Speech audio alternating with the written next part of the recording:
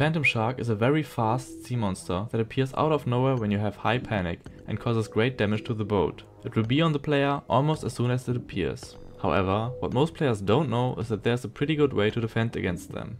As soon as you see a Phantom Shark, you have to stop and point your boat sideways. When the monster is relatively close in front of you, you need to quickly drive sideways and use haze. With this method, the monster will not hit you and will disappear.